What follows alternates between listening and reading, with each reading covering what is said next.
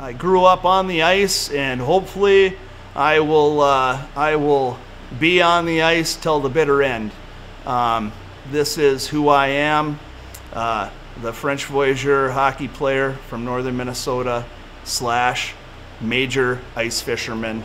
Love it, and I'm just a humbled man doing what he loves to do.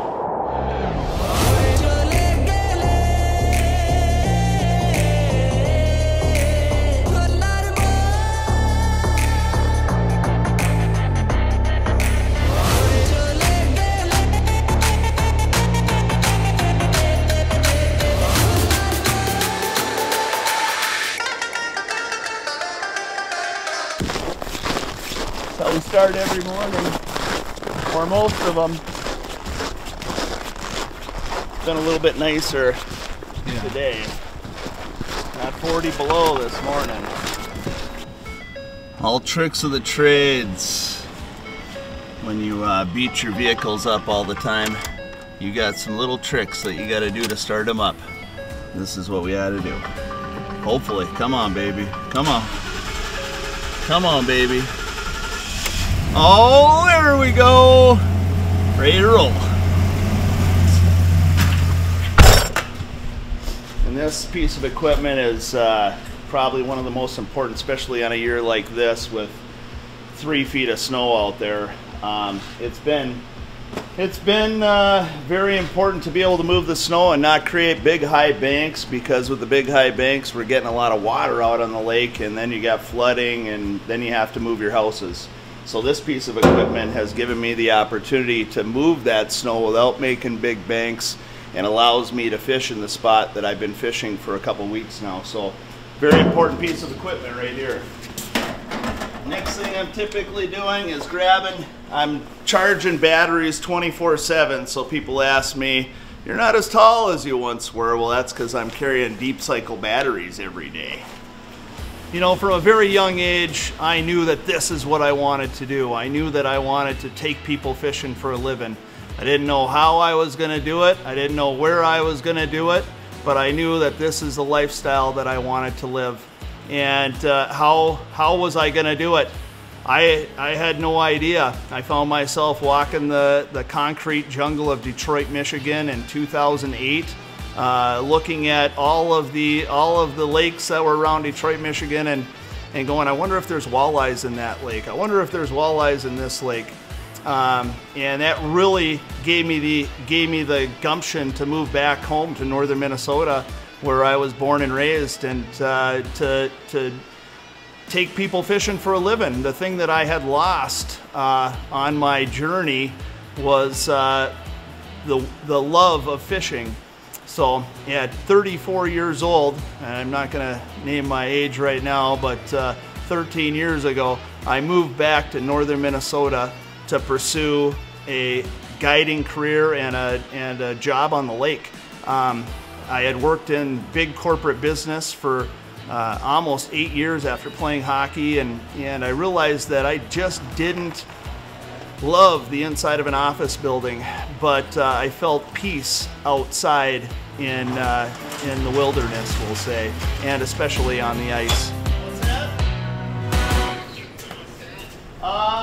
Let me see if I've got one. Let me see if I've got one here. Maybe in my mess. I've got one, Z. Can you bring it with you and I'll track it down to the point?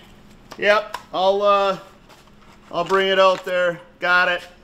Good to go. Got it for you. Sweet. Are you in a hurry to get out here? Yeah, kinda. What you got? Okay. No. Yep. No, I don't have an extra generator. They're all out being used right now. Perfect. All right, I'll track you down here in about an hour or so. Okay, I've got it with me. Thank you, sir. Yes, sir. Talk to you later. Yep. Oh, there we go. Special delivery. Special delivery. Thank you. You're welcome. That's how it works. Thank you, honey. We'll see you later. Oh yeah, there's the family.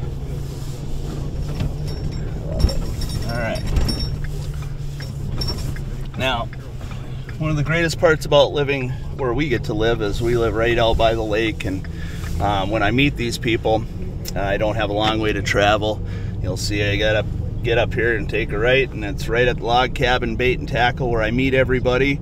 You know, I started meeting people on the lake, but it's just much easier when things change out there to meet somebody at a specific point, and then bring everybody to the houses so they exactly know where the houses are. I try not to leave people with a map and get out there, so it's more personable, but yet you don't have that stress of driving out and trying to find a house on the lake, because it's kind of crazy sometimes.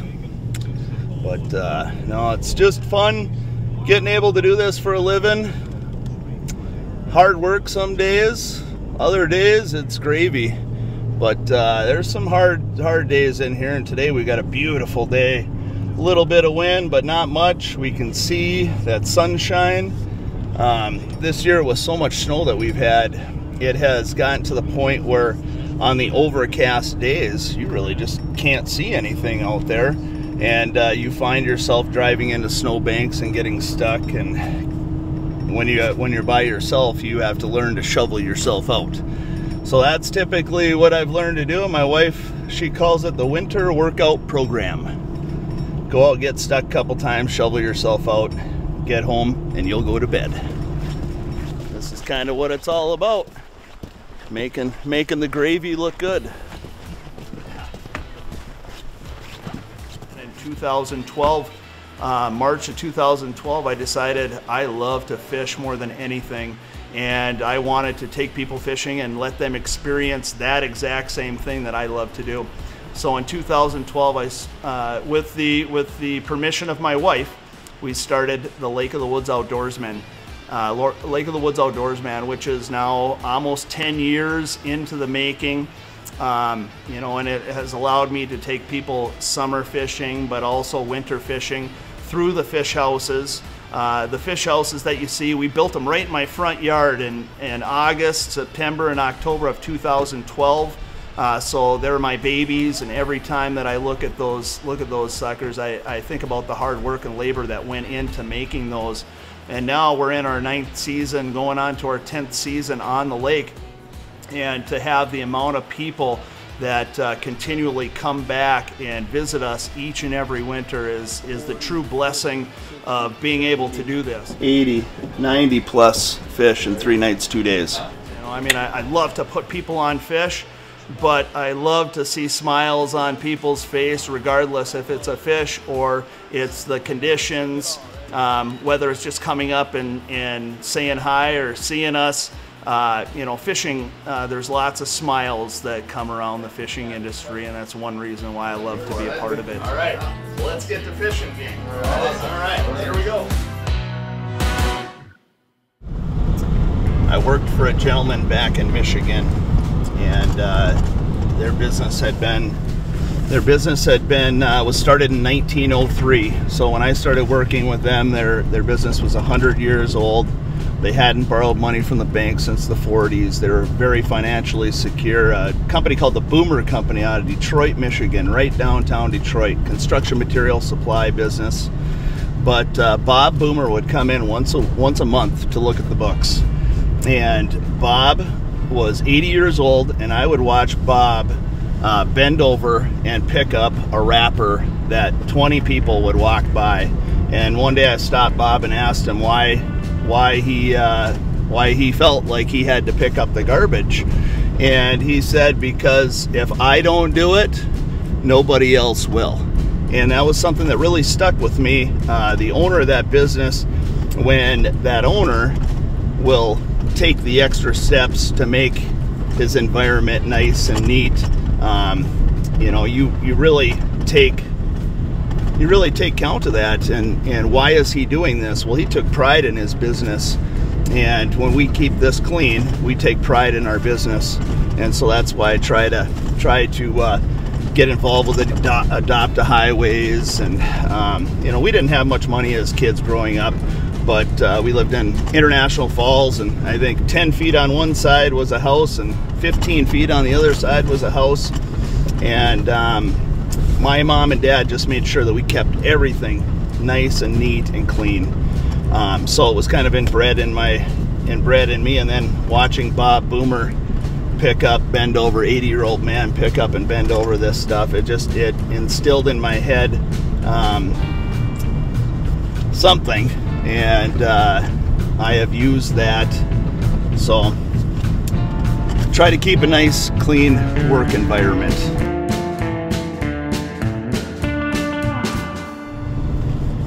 Constantly moving snow.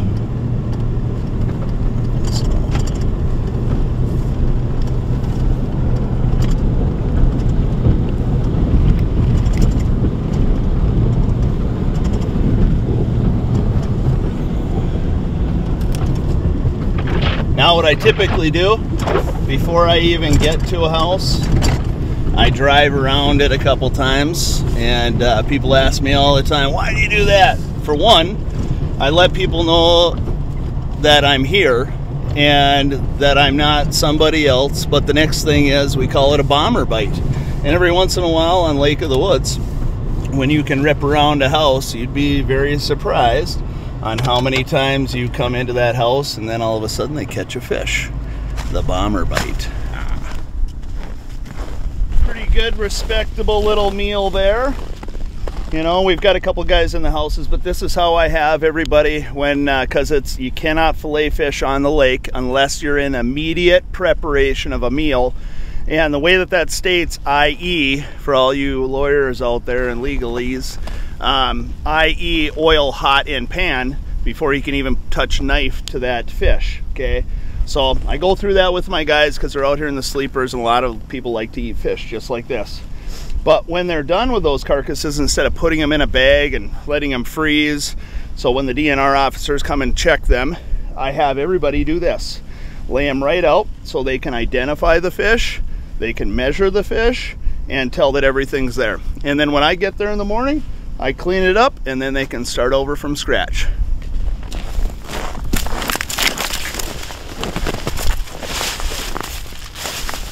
Lots of little saugers.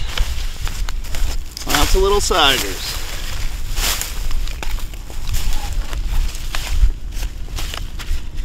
They look like yummy, yummy food, and that's why people come out here.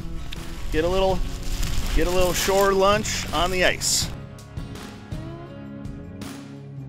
More batteries. Seriously, everybody asks me why I've shrunk. I mean, you carry around deep cycle batteries all day. It can't be good for you. There you go, gentlemen. Back at it. They're sleepy this morning.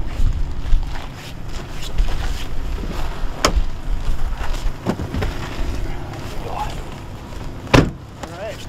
Now, one other thing that I always do.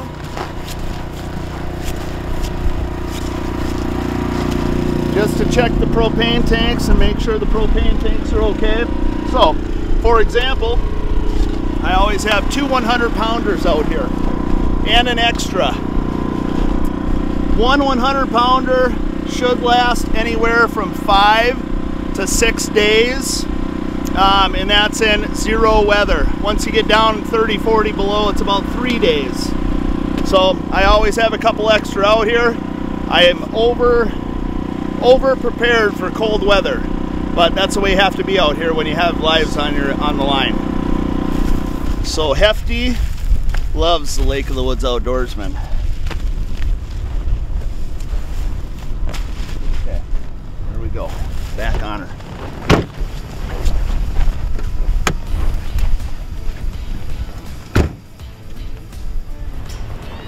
Well, we have the opportunity to visit all of our guests on a daily basis, and I try to get out there twice a day to visit the guests and make sure that they're doing okay. But you know, seeing the smiles on their faces after they catch fish, that really puts a smile on my face and lets me know that what we're doing up here is working. We have a tremendous fishery with Lake of the Woods, and I say that Lake of the Woods makes a lot of great fishermen, and it does. But we work very hard out there to make sure that our clientele not only are catching a couple fish, but also know what the bite is paying doing. attention, that's when they come. You know it. That's how it happens right there. That's okay, Darnell. He's got my other line. The chaos is starting. He got my other That's line. good. Take that short lunch sandwich stacker right there. Pow. Bomber bite. Oh, that was all on Yeah, camera. the bomber bite. You know it. The bomber bite. Gave him the bomber bite. It happens. I can't explain it. I But was it telling the does. boys that you were corralling the fish. You know it.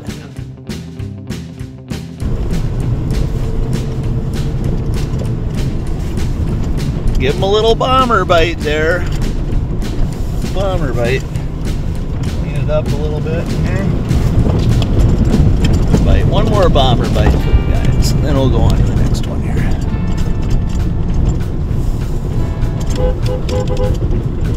Okay.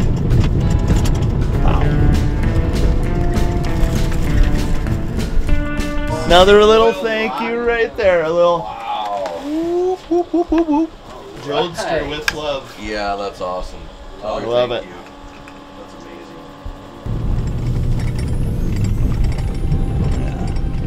Another bomber bite coming up here. Another bomber bite. To be able to be out there every day and to see what's working and what's not working, and to then share that with your guests who you've put a lot of time and effort into them getting into those spots, to see the smiles on their faces and the laughs amongst the families and friends. That's what it's truly all about.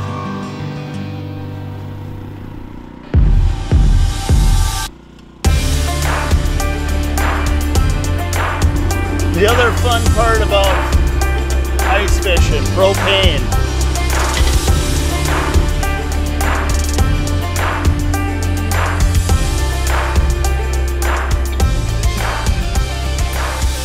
About 8 years ago, I was introduced to the Clam Outdoors crew, and this crew has brought my ice fishing ability to the next level. And I know I'm supposed to talk about myself, but we also have to talk about the people that get you there. And the people at Clam Outdoors have opened up their Rolodexes and opened up their knowledge for this small town northern Minnesota kid to learn from, and they've given me the opportunity to go out there and be a part of videos and be a part of Ice Team University and be a part of writing articles for magazines, which I never thought this D English student would ever be able to do. But it's the passion for fishing that I have. When you're talking about things that you don't know about, it's tough to talk about them, you struggle. But with fishing, for me, and not that I'm the greatest fisherman in the world, but I love it and I have a passion for it. And hopefully you can hear that in my voice. Ooh, not bad. More gravy, more gravy. I grew up on the ice, and hopefully I will be on the ice till the bitter end. This is who I am, the French Voyageur hockey player from northern Minnesota / major ice fisherman. Love it. Thank you to everybody that's given me the opportunity to do this, because it truly is because of you that we get this opportunity. So I want to say thank you. And I'm just a humbled man doing what he loves to do. We hope that you guys enjoy everything that you see and the time that you spend with us and our friends up on Lake of the Woods, or with any of the Clam team out there. You guys are doing yourselves a favor by teaming up with all of the industry leaders. It's pretty awesome. Thank you once again.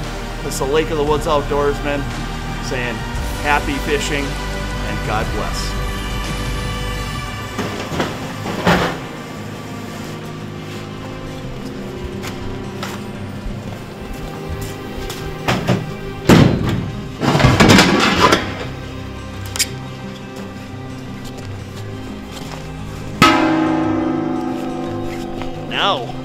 Now we're done.